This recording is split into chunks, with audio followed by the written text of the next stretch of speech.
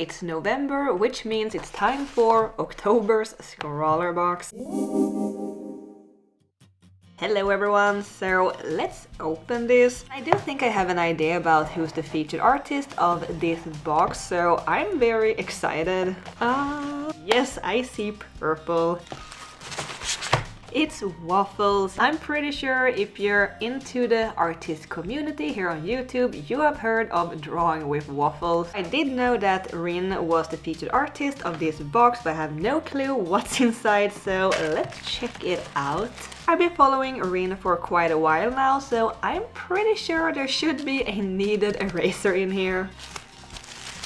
Oh, so pretty! We got a purple Scrawler stickers. Yeah, there's the kneaded eraser, I knew it. It's a Lyra kneadable eraser. Knetgummi. So many things, what is this? Yay, and we got a little enamel Scrawler pin. That is so cute. A special gift for you to celebrate our 50th box. Wow, is it 50 boxes? That is amazing. I've been here since box 4 or something. Yeah, happy 50th box, ScrawlrBox. And our treat for this box is Parma Violet. I love that everything is purple in this box. So delicious. A little soapy, perhaps. I'm a little annoyed that it won't close though. Alright, so we have a Faber-Castell Dressin 2000 HB pencil, and I wonder what's special with this one. It's a regular graphite pencil. Actually, let's try out the supplies while I'm showing them to you. These papers are from Canon and they are apparently called The Wall, so yep, it's a graphite pencil. Oh, it's not called Dressin, it's called Desin. Oops. While I'm at it, let's try out the kneaded eraser. Oh, it feels very soft. Ugh, like spider webs. It's picking up the graphite, so it's doing its job. I'm so excited about these, I love Copics.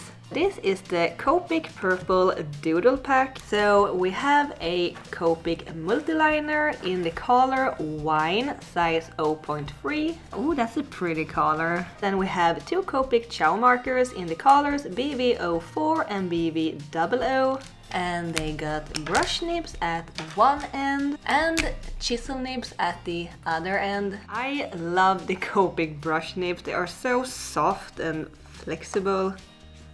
And then this mysterious glittery pen, At You Spisa. Is that what it says? At you, bless you. That's an interesting nib, it is like a plastic tip kinda. Oh, that is so pretty. Everything that is glittery reminds me of my childhood. Then finally we have this Derwent paint pen in the color white, obviously, in the size 0.5.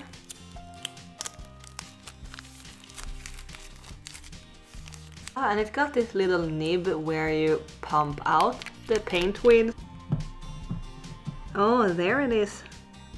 Doesn't smell that great, but it looks like it is quite opaque. So yeah, that are all of the supplies in October's ScrawlrBox. Let's check out what the prompt word is. So the Scrawler challenge is dressed to the nines. I have no idea what that means, to be honest. Reading here, Rin says she has been inspired by outfit of the days and fashion a lot lately, so why not recreate your individual dress style or interpret what you are wearing today into a completely purple outfit. Looks like we're supposed to design a purple outfit, so yeah, let's do that, I guess.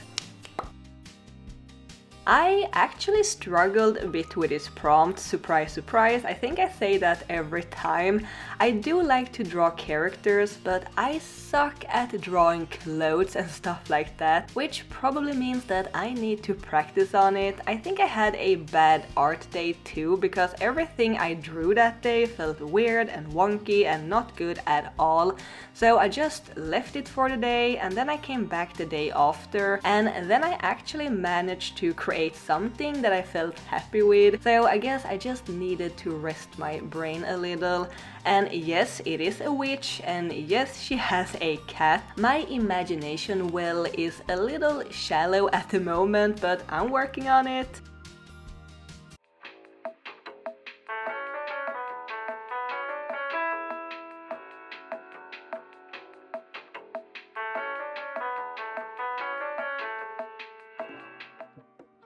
Also, I know now why this paper is called The Wall. I tried to trace the sketch from the iPad as I usually do, but no light at all could get through this paper. It is supposed to be a double-sided type of paper, I think, where you can draw with markers on both sides of it. So maybe that is why it is so dense and no light at all can get through it. Anyway, as I said before, I had struggled so much with this drawing already, and I just didn't want to redraw the sketch again, so I decided to go with my own regular Bristol board instead. It also gave me a little more space to draw on, since this paper is slightly bigger than the one that came in the ScrawlrBox. I would like to take a little moment and say thank you guys, my happy cats, for still being here, watching my videos, supporting my channel. This whole year my channel has been kind of dying, but now the last months I have finally found my content creator spirit once again, and it seems like you guys have really been enjoying what I've been putting out there, which makes me so happy and motivated. My upload schedule is still a little wonky at the moment, but I'm really trying to post regularly from now on, even if I may miss a week here or there, because my life is totally upside down right now, in both a good way and in a less good way. But don't worry, I'll be fine, and I'm really thinking about what could be fun for you to watch and what is fun for me to make. I think it is so fun making videos again. Also, we are so close to 300,000 subscribers. We have been close to 300 for years now, it feels like, so it would be so amazingly super awesome if we could get there before Christmas at least. So if you haven't already, please subscribe to my channel and also click that little bell icon to get notified every time I post new art and videos. Leave a like perhaps. Thank you! I had so much fun with the line art for this one. The Copic multiliners are so soft and nice to draw with, which makes me wonder why I don't use them more often, but then on the other hand, I do have my favorites. But it was nice to draw with another color than just black, and it is a pretty good line art color too, this wine reddish purple, since it is a little darker, so the graphite won't really show through it. And I'm really sorry if my head is bumping in and out of frame all the time. Every time I do more detailed work, like line art for example, I need to almost put my nose on the paper to be able to focus. Since I don't have that many colors to work with, I need to make sure that I don't make two areas that are right next to each other in the same color so that they don't blend together.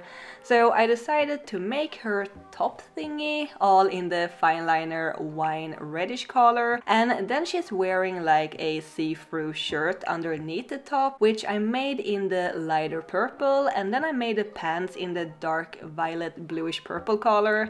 And I think the top looked really great when I had only made the line art, but when I started to add the dark violet right next to it, it didn't look that great anymore. I didn't like that the pants looked darker than the top, so I ended up going over the top with a dark violet, and I think that helped a lot.